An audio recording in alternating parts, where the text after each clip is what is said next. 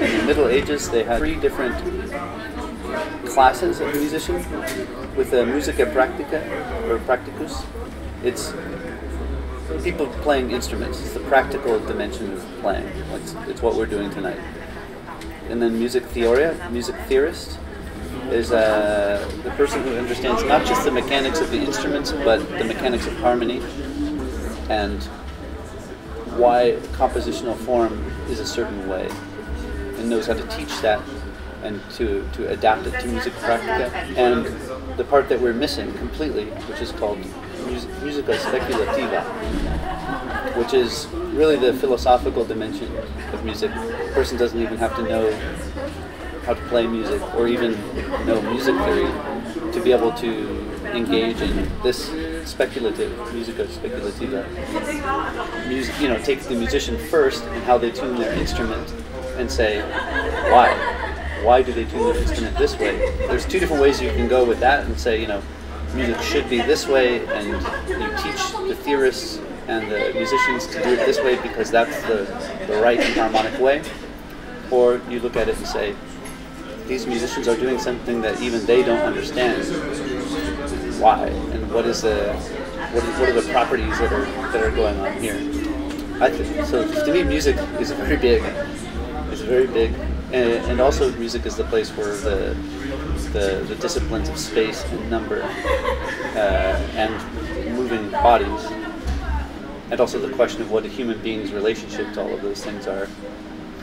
That's a huge answer for what is music, but I can't go smaller than that.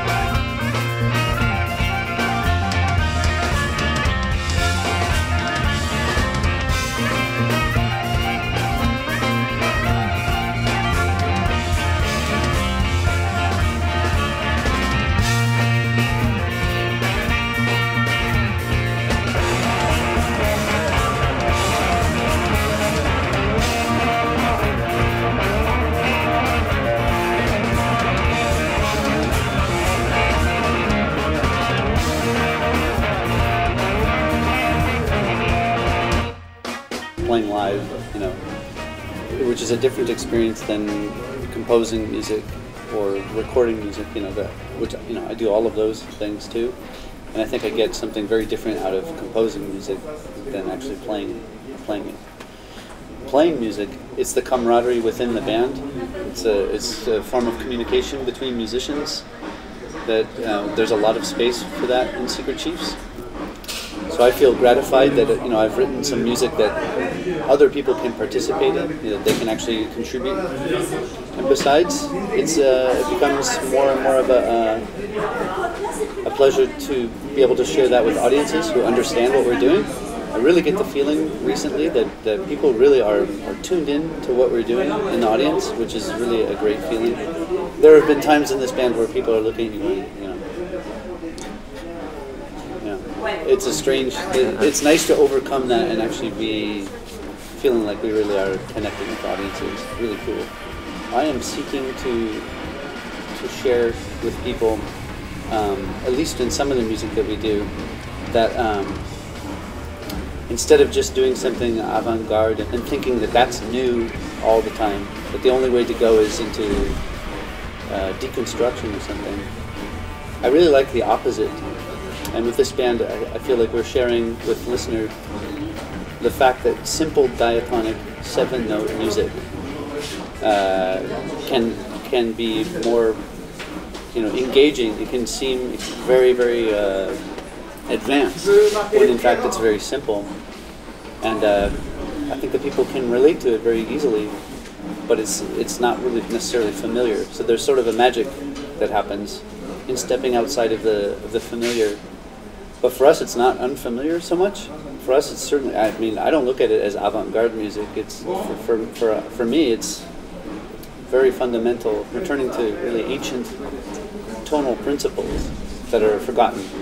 So I like to reintroduce that and sort of celebrate with people that this is a magic that's just waiting for us to be tapped into.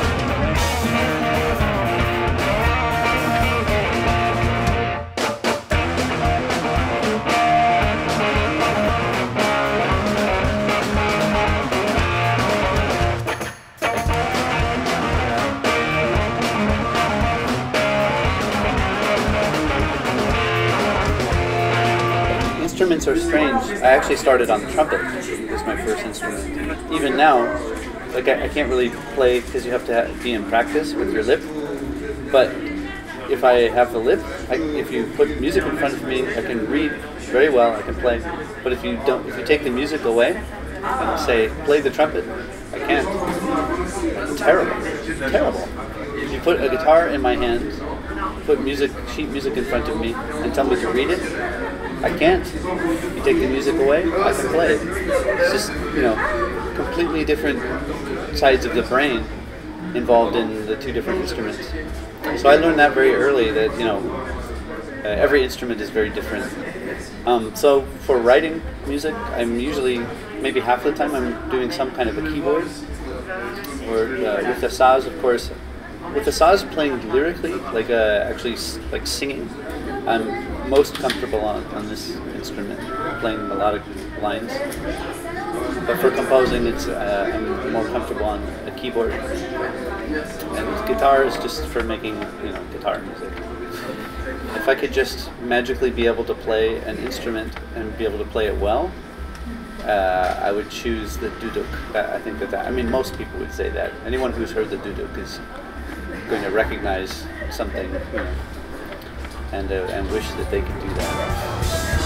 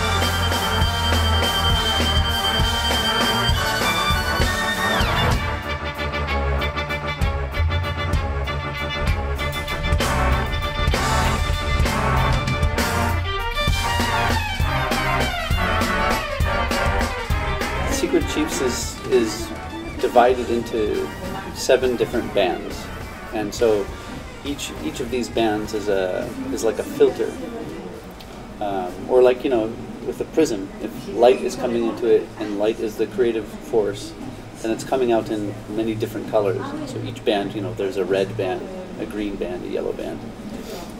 So one of the bands specializes in film music. Whether it's actually playing film music or playing music that sounds like it's from film music. That's in a way the aesthetic behind that band. But the other bands are not doing that. For example, the Ishraqi band doesn't do anything related to film music. So they're in pretty distinct categories, the 7 bands is associated with, you know, very traditional arrangement of 7 planets, and the days of our week are named after these planets. You know, it's not necessarily like this pagan hermetic thing. It's everywhere. Our daily life is set to the clock of this septenary system. So that's given me a lot of opportunity to organize my own creative process according to those very traditional things. So I'm sort of synchronizing some of my creative energies to this kind of a clock. And so the idea of turning these things into bands just kind of naturally grew out of, I guess, what's, you know, a creative chaos that's coming out. You try to organize it, you're trying to make it into something presentable. It occurred to me that this is, for me, definitely the best way to harmonize all of these different impulses.